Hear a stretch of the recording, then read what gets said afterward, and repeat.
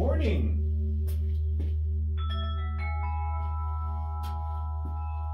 Good morning and welcome.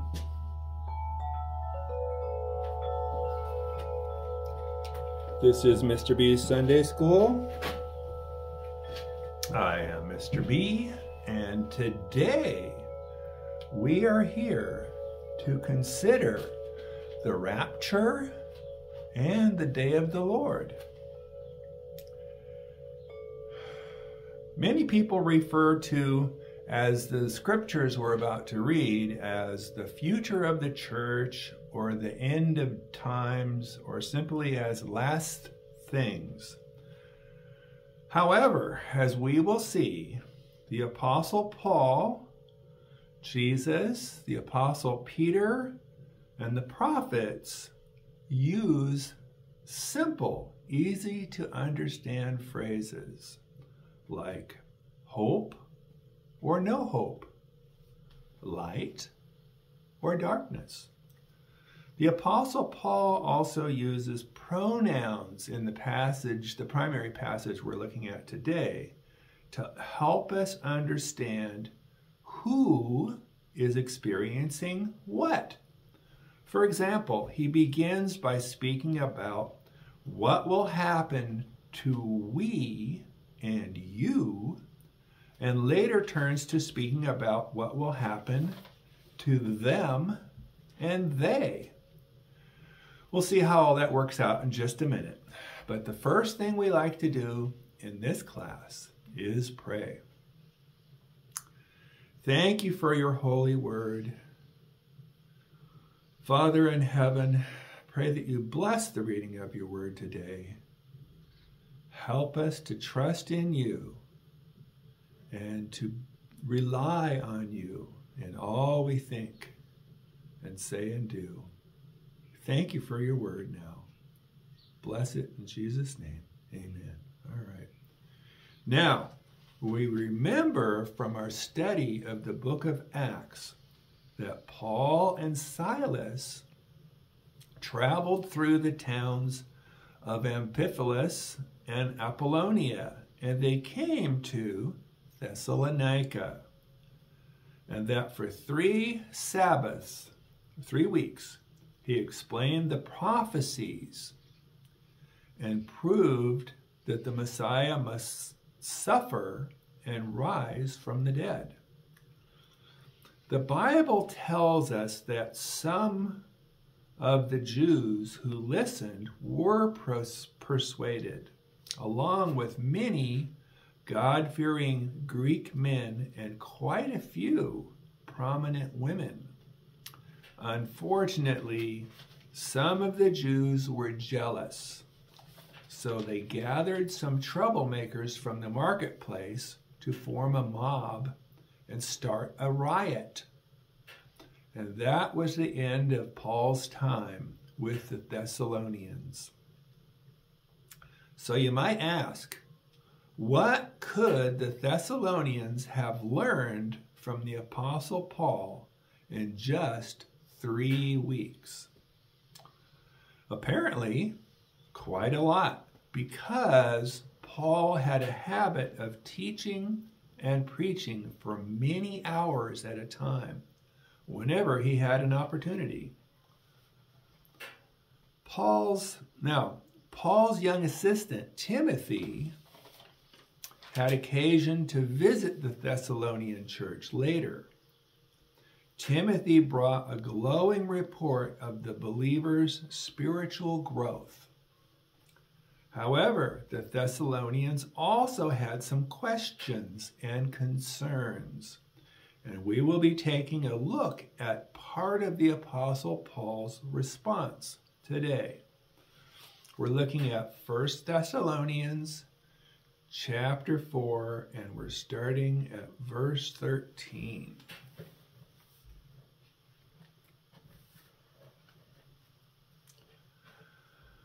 But we do not want you to be uninformed, brothers, about those who are asleep, that you may not grieve as others do who have no hope. For since we believe that Jesus died and rose again, even so, through Jesus, God will bring with him those who have fallen asleep. For this we declare to you by a word from the Lord, that we who are alive, who are left until the coming of the Lord, will not precede those who have fallen asleep. Okay. A pronoun is a word used in everyday language to refer to ourselves and others. Personal pronouns used in this passage include you and we. Please notice that we read through our passage today. Please notice that as we read through our passage today, the pronouns will shift from we and you to them and they.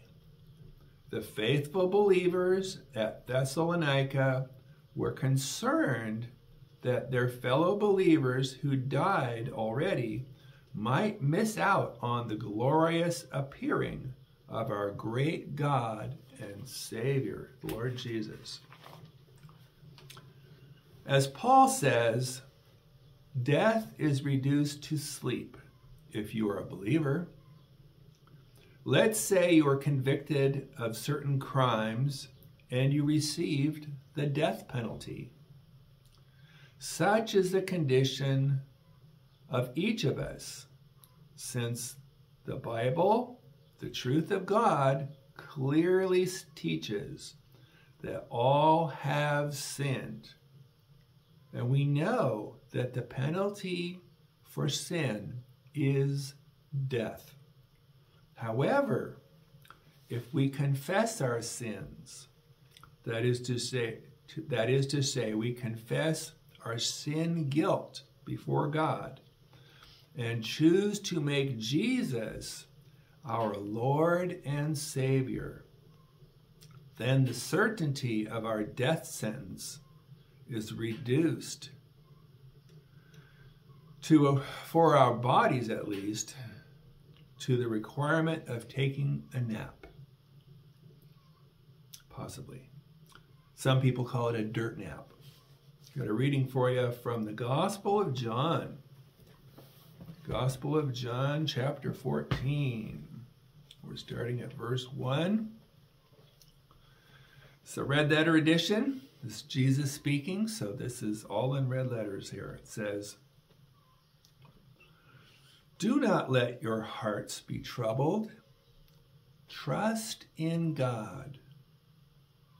Trust also in me. In my Father's house are many rooms. If it were not so, I would have told you. I am going there to prepare a place for you. And if I go and prepare a place for you, I will come back and take you to be with me, that you also may be where I am. You know the way to the place where I am going." Thomas said to him, "Lord, we don't know where you are going, so how can we know the way?" Jesus answered, "I am the way, the truth, and the life. No one comes to the Father except through me." Got a little note here. It says, as the way, Jesus is our path to the Father. As the truth, he is the reality of all God's promises. As the life, he joins his divine life to ours, both now and eternally. Okay. Now, the resurrection, you can call it a metamorphosis, or our bodies are suddenly turned from tired, sickly, and perishable to forever strong, forever well, and imperishable. And that's based on Jesus' death, burial, and resurrection. The physical body that Jesus had after his resurrection was not the same as the one he had before his resurrection. And our body will not be the same either. Okay, let's take a look at 1 Thessalonians 4. We're picking it up at verse 16.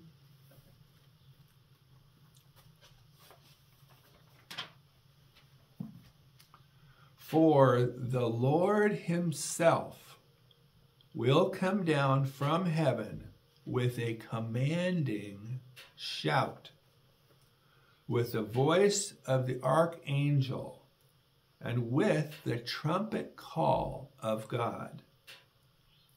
First, the believers who have died will rise from their graves. Then, together with them, we who are still alive and remain on the earth will be caught up in the clouds to meet the Lord in the air. Then we will be with the Lord forever. So encourage each other with these words. Now, a man we now refer to as Saint Jerome was responsible for translating the New Testament from Greek, the original language in which it was written, to Latin, which was the common language at the time. He and his associates worked to translate both the New Testament and the Old Testament. This all happened between 383 and 404 AD. AD, or Anno Domini, which is Latin for in the year of our Lord, is a way of counting years based on the estimated date of the birth of Jesus Christ. Now in 1 Thessalonians 4, verse 17, we find the original Greek word harpazo, which means to be caught up. And we know when St. Jerome and his associates translated the original Greek to the common language, they translated the Greek word harpazo to the Latin word repemur. And I don't speak Latin either.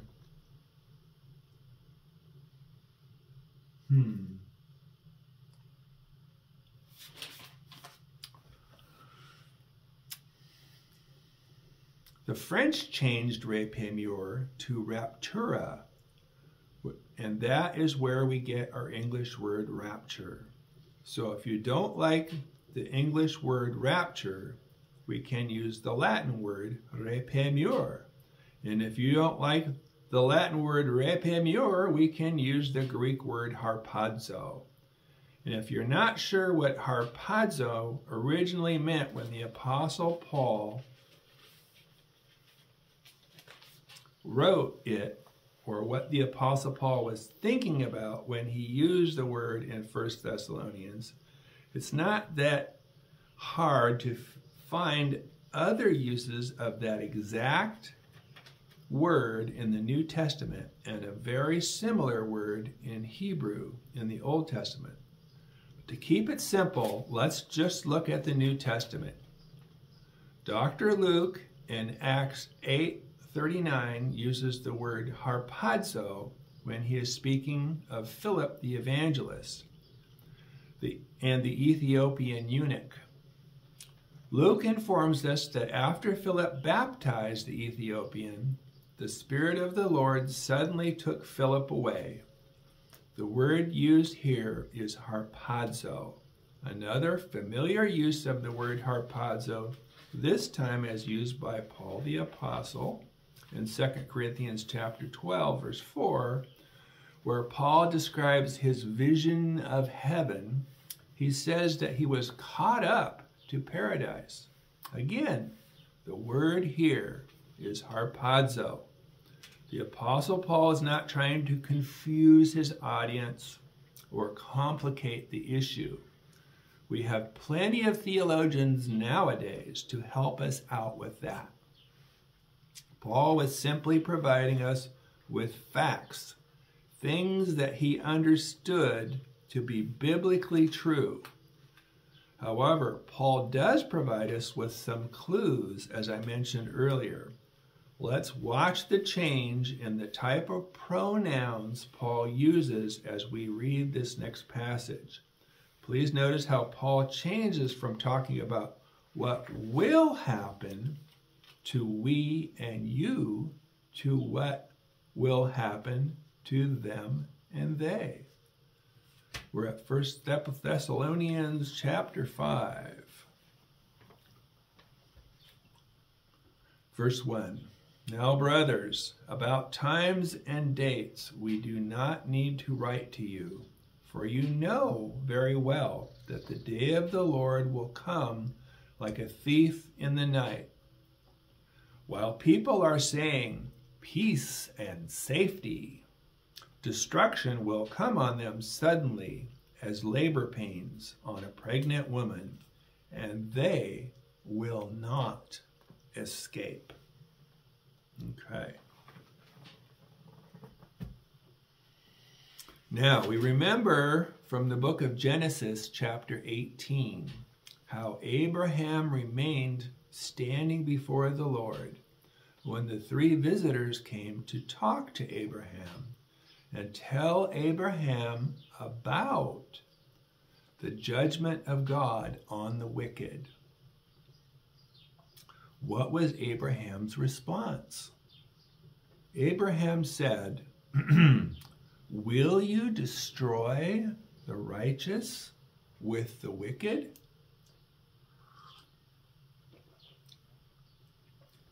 God rescued Lot and Lot's daughters before bringing destruction on the wicked. Just as God rescued Noah and Noah's family before destroying the wicked. The God of the Bible is not a God who has changed in any way, nor will he ever change. Got a reading for you from 1 Thessalonians chapter 5. We're at verse 4. But you are not in darkness, brothers, for that day to surprise you like a thief. For you are all children of light, children of the day. We are not of the night or of the darkness. So then, let us not sleep as others do, but let us keep awake and be sober. For those who sleep, sleep at night, and those who get drunk are drunk at night. Okay. Got a reading for you from the prophet Jeremiah. This is at Jeremiah chapter 6. We're starting at verse 16. Thus says the Lord, stand by the roads and look, and ask for the ancient paths, where the good way is, and walk in it, and find rest for your souls. But they said, we will not walk in it. I set watchmen over you, saying, pay attention to the sound of the trumpet. But they said, we will not pay attention. Therefore, hear, O nations, and know, O congregation, what will happen to them. Hear, O earth, behold, I am bringing disaster upon this people, the fruit of their devices, because they have not paid attention to my words. And as for my law, they have rejected it. Okay. God has given us his word, the Bible, to warn us of dangers. In ancient times, watchmen would blow trumpets to warn the people of approaching danger. There is a fruit, a reward, a consequence for all evil in the earth. And that consequence is unavoidable. God has faithfully warned the people of the earth and has given us his eternal word. However, many people choose to reject God's word or to ignore it. The Bible is very clear on what will happen to them. Got a reading from 1 Thessalonians. We're at chapter 5, verse 8. But since we belong to the day, let us be self-controlled, putting on faith and love as a breastplate, and the hope of salvation as a helmet. For God did not appoint us to suffer wrath, but to receive salvation through our Lord Jesus Christ. He died for us so that whether we are awake or asleep, we may live together with him. Therefore, encourage one another and build each other up, just as, in fact, you are doing. Got a little note here that says, as you near the end of a long race, your legs ache, your throat burns, and your whole body cries out for you to stop. This is when your friends and fans are most valuable. Their encouragement helps you push through the pain to the finish line. In the same way, Christians are to encourage one another. A word of encouragement offered at the right moment can be the difference between finishing well and collapsing along the way. Look around you. Be sensitive to others' need for encouragement and offer supportive words or actions. Okay. Got a reading for you from the book of Isaiah. Let's take a look. We're at Isaiah chapter 13, and we're starting at verse 9. For see, the day of the Lord is coming, the terrible day of his fury and fierce anger.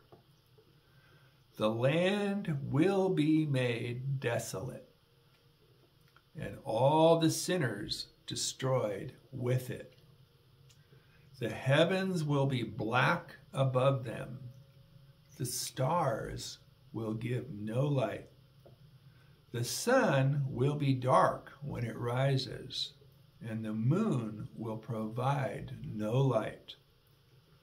I, the Lord, will punish the world for its evil, and the wicked for their sin. I will crush the arrogance of the proud, and humble the pride of the mighty. I will make people scarcer than gold, more rare than the fine gold of Ophir. For I will shake the heavens, and the earth will move from its place when the Lord of heaven's armies displays his wrath in the day of his fierce anger. Okay. So, what should we conclude? What can we conclude? Certainly, there is a day of judgment coming on the wicked, and there is also a commitment made by God that his Son will command and suddenly remove all the saints, both the dead and the living, from the earth. Let's take a look at what the Apostle Paul says to the church at Corinth. We're at 1 Corinthians chapter 15, starting at verse 51. But let me reveal to you a wonderful secret. We will not all die, but we will all be transformed. It will happen in a moment, in the blink of an eye, when the last trumpet is blown. For when the trumpet sounds, those who have died will be raised to live forever. And we who are living will also be transformed. For our dying bodies must be transformed into bodies that will never die. Our mortal bodies must be transformed into immortal bodies. Then, when our dying bodies have been transformed into bodies that will never die, this scripture will be fulfilled. Death is swallowed up in victory. O death, where is your victory? O death, where is your sting? For sin is the sting that results in death, and the law gives sin its power. But thank God, he gives us victory over sin and death through our Lord Jesus Christ. So, my dear brothers and sisters, be strong and immovable. Always work enthusiastically for the Lord, for you know that nothing you do for the Lord is ever useless. Okay. I have not found any sequence of events or specific timing in the scripture, although there certainly is a requirement in God's word regarding our being aware of the times, that is to say, the evil around us, and the seasons, or the events of our age. Going to have the Apostle Peter summarize our study today, and we're at 2 Peter chapter 3, and we're going to start at verse 9. The Lord does not delay as though he were unable to act, and is not slow about his promise, as some count slowness, but is extraordinarily patient towards you, not wishing for any to perish, but for all to come to repentance. But the day of the Lord will come like a thief, And then the heavens will vanish with a mighty and thunderous roar, and the material elements will be destroyed with intense heat, and the earth and the works that are on it will be burned up. Since all these things are to be destroyed in this way, what kind of people ought you to be in the meantime? In holy behavior, that is, in a pattern of daily life that sets you apart as a believer, and in godliness, displaying profound reverence toward our awesome God, while you earnestly look for and await the coming of the day of God. For on this day the heavens will be destroyed by burning, and the material elements will melt with intense heat. But in accordance with his promise, we expectantly await new heavens and a new earth, in which righteousness dwells.